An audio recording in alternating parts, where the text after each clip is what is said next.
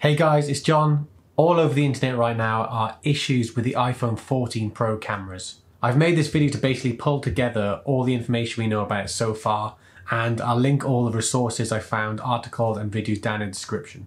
Basically what's happening is third-party apps are having a fit with the iPhone camera. The main camera thankfully is fine, it's only third-party apps. We can see in some of these videos that the optical image stabilization is basically shaking constantly. I'd recommend you limit your use to these apps. I would imagine over time, if you just let this happen, it would probably damage your optical image stabilization over time. If you search this up on TikTok or Instagram, you'll see loads of people are having this issue. I'll show you some videos now. This is probably the worst one I've seen. That's mental.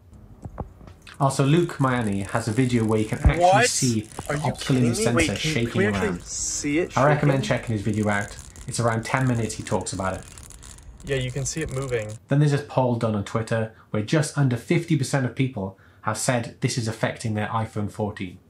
As of this video, Apple haven't said anything about this issue, but we know their camera is working fine in the app.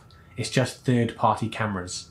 So maybe it's not a software bug to do with Apple, but the third-party developers for Snapchat, Instagram and TikTok need to update their app so it works with iPhone 14.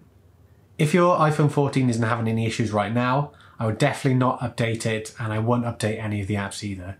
I would wait until we get some confirmation that there's a patch out and it's fixed. I'll leave you with a few more videos now, and you can find links to everything down below in the description.